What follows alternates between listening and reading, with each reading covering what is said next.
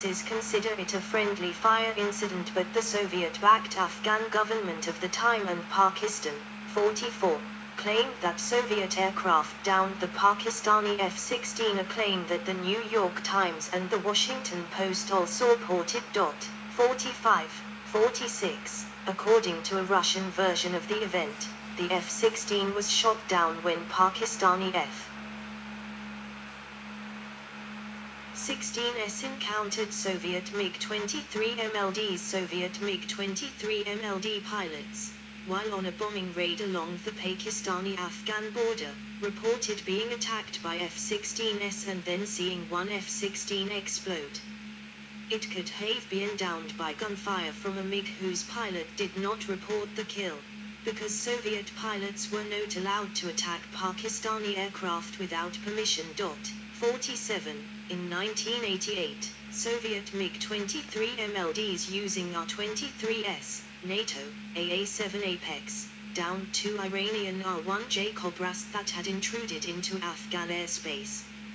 In a similar incident a decade earlier, on the 21st of June, 1978, a PVO MiG-23M flown by pilot Captain V. Shkinder shot down two Iranian Boeing CH-47 Chinook helicopters that had trespassed into Soviet airspace, one helicopter being dispatched by two R-60 missiles and the other by cannon-fired. Air-to-air encounters, however, were not particularly frequent, with close air support accounting for most missions flown in Afghanistan, while combat air patrol and air-to-air escort missions comprised 15% of their total.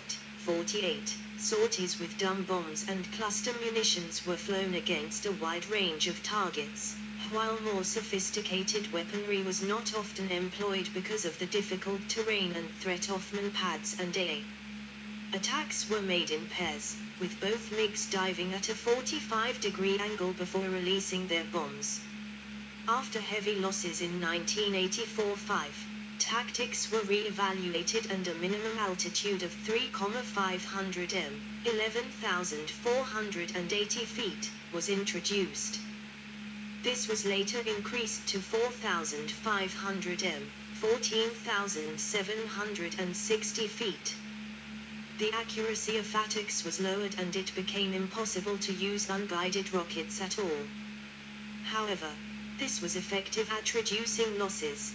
There were none during 1986. 49. The two-seater MiG-23UB also saw service in Afghanistan, used for strike, reconnaissance and target designation. It was also used to familiarize MiG-27 pilots with flying in the hot and high conditions of Afghanistan when they were deployed there in 1988. Additionally, MiG-23UBs sometimes acted as a makeshift AWACS aircraft, with an officer in the back seat observing and issuing commands to a strike group below him. The concept was dubbed "I am my own AWACS" by the Soviet pilots involved. 50. Naval aviation MiG-23s of the Soviet Air Force were transferred to the Soviet Navy on two occasions. In 1984 a full regiment of MiG-23s was deployed to Vietnam to escort naval patrols by Tupolev Tu-95 aircraft. This later became the 169th Guards Composite Air Regiment. 51. They flew over 400 sorties from Cam Ranh Air Base, staying there until 1989, when the aircraft were withdrawn and returned to the Air Force. The second instance of MiG-23s serving with the Soviet Navy occurred from 1990 to 1994, when 9 MiG-23UB trainers were attached to the 88th Separate Fighter Bomber Regiment of the Northern Fleet's aviation component to train pilots for their MiG-27s. 50. Syria. Combat against Israel. Since 1973, MiG-23 on display in Israel after defection from Syria. The first MiG-23s were supplied to Syria in April 1974. The process of making the MiG-23 operational was complex and difficult, because of the poor manufacturing quality and unreliability of the aircraft, and the lack of technical documentation. By the end of the year, Up to 13 Syrian MiG-23s had already been written off. 52. The first MiG-23s to see combat were export variants with many limitations. Compared to the MiG-21, the aircraft was mechanically complex and expensive and also less agile. The first interceptor variant to be exported, the MiG-23MS, was equipped with the same weapons system as the older MiG-21S, and its radar was particularly vulnerable to electronic countermeasures, ECM, at which the Israelis were especially proficient. 53. On the 13th of April, 1974, after almost 100 days of artillery exchanges and skirmishes along the Golan Heights, Syrian helicopters delivered commandos to attack the Israeli observation post at Jebel Sheikh. This provoked heavy clashes in the air and on the ground for almost a week. On the 19th of April, 1974, Captain Al-Masri, flying a MiG-23MS on a weapons test mission, spotted a group of IAF-4s and shot 2 of them down after firing 3 missiles. He was about to attack another F-4 with cannon fire, but was shot down by friendly fire from a SAM battery. 54. Due to this success, an additional 24 MiG-23MS interceptors, as well as a similar number of MiG-23BN strike variants, were delivered to Syria during the following year. In 1977, Syria bought between 28 and 30 MiG-23MFs, and the deliveries started in 1978. 55. The MiG-23MF, MiG-23MS and MiG-23BN were used in combat by Syria over Lebanon between 1981 and 1985. On the 26th of April, 1981, Syria claimed that 2 Israeli Air Skyhawks attacking a camp in Sidon were shot down by 2 MiG-23MSs. 54. However, Israel does not report any loss of aircraft from this incident and no loss of aircraft was reported on that date. Russian historian Vladimir Ilying writes that the Syrians lost 6 MiG-23MFs, 4 MiG-23MSs and a few MiG-23BNs in June 1982. 1 more MiG-23 fighter was arrested in July. The Israelis also claimed that they shot down 2 MiG-23s in 1985, which the Syrians denied. Overall, 13 Syrian MiG-23 fighter variants were lost in air combat from 1982 to 1985. Israel confirms only the loss of BQM-34 Firebee, which was downed by Syrian MiG-23MF on the 6th of June 1982. In the early 2000s, Israeli UAVs regularly flew reconnaissance missions over Lebanon, but sometimes inside Syrian airspace too.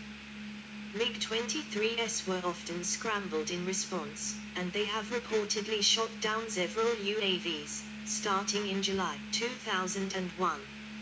Indeed, between 2001 and 2006, up to 10 Israeli UAVs were shot down over Syria each year. 56. Syrian Civil War. A former Syrian Air Force MiG-23MS became iconic of the siege of Abu al-Juhur Air Base, on 7 March 2012. Syrian rebels used a 9K115-2 Metis-M anti-tank guided missile to hit the derelict MiG. Later, in March 2013 they entered in the base, showing the worn-out and damaged MiG.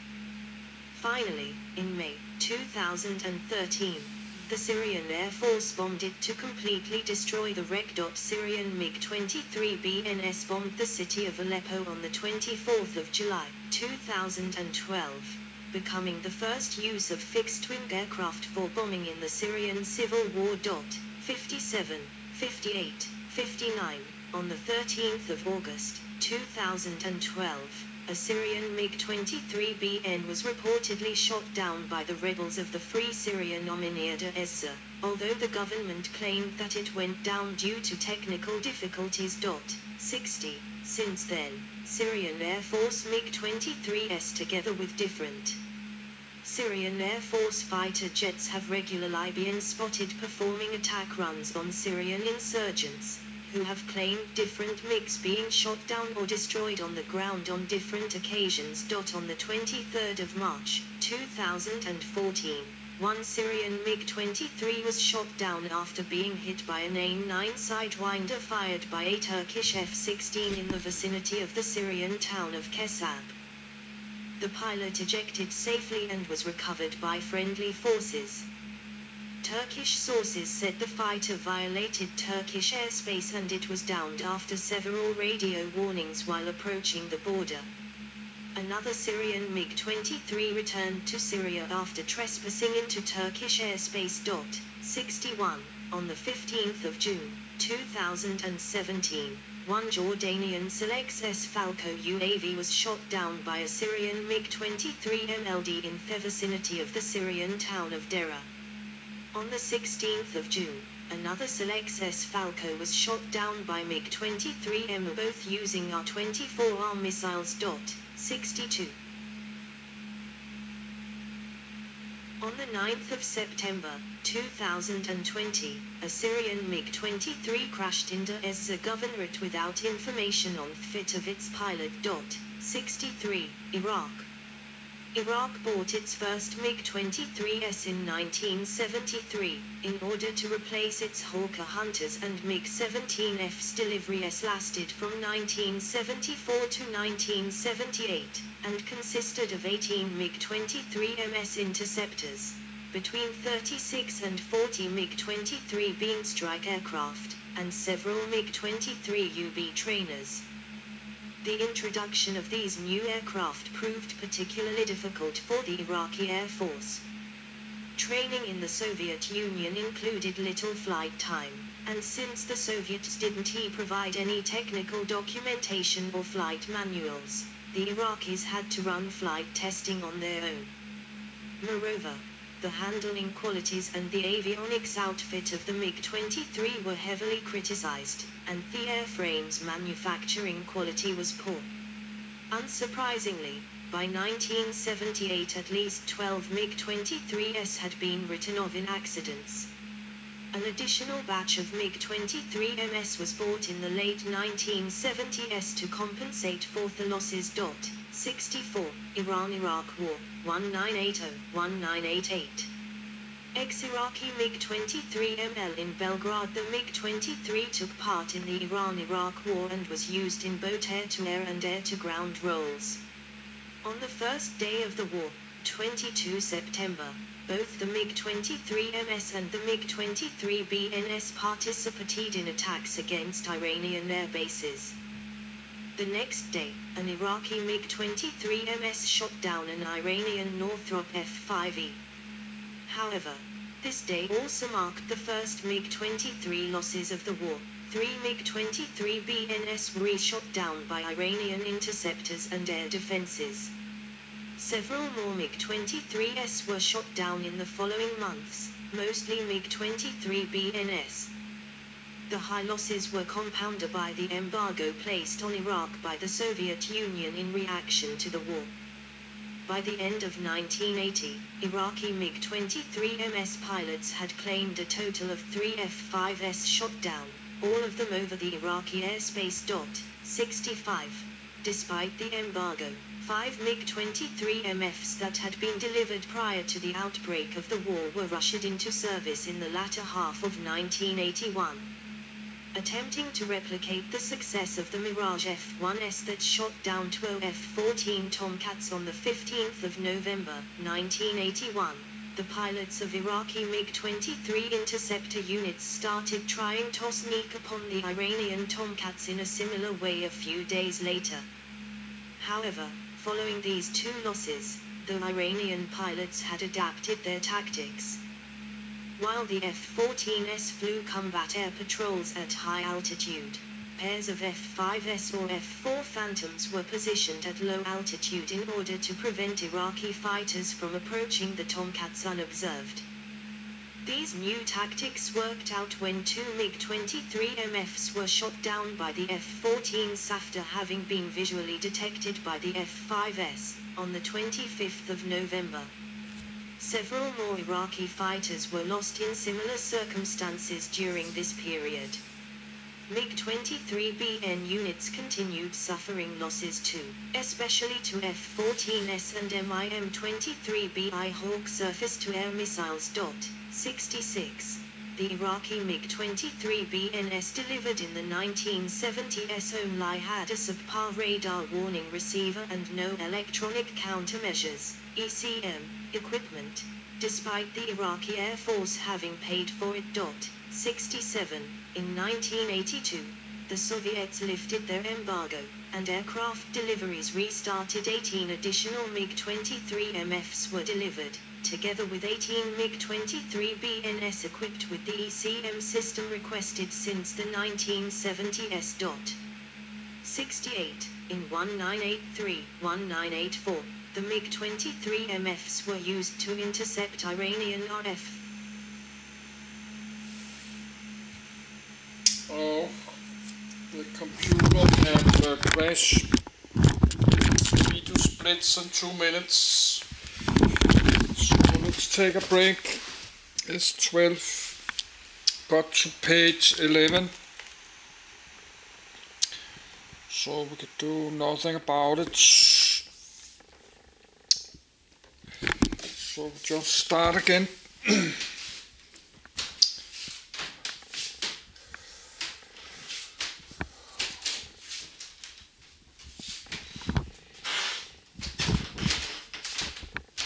Yes, we have to start again.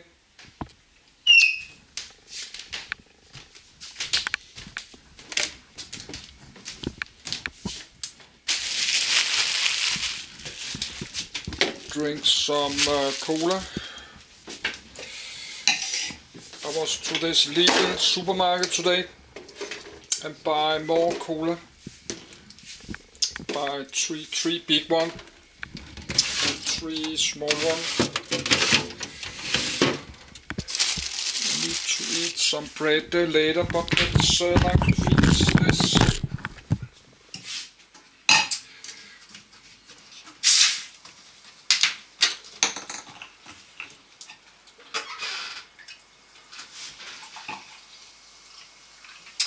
So it sounds like the MiG-25 and the MiG-31 is a much better aircraft. But MiG-23, that's an old aircraft.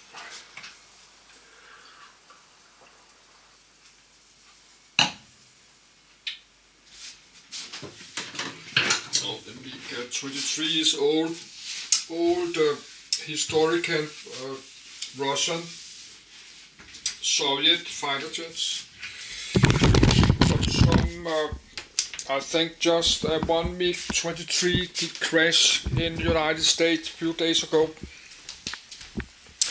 In an air show it did crash. They had the pilot and the passengers had to eject.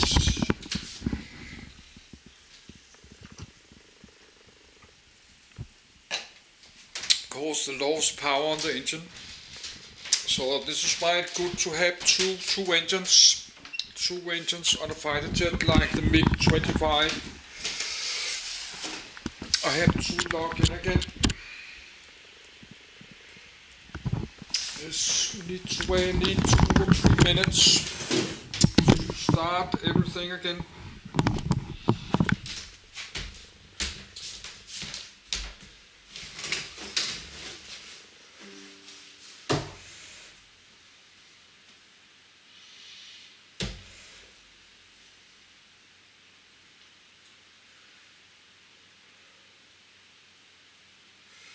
But I did finish downloading. I did finish downloading all the many different kind of aircrafts.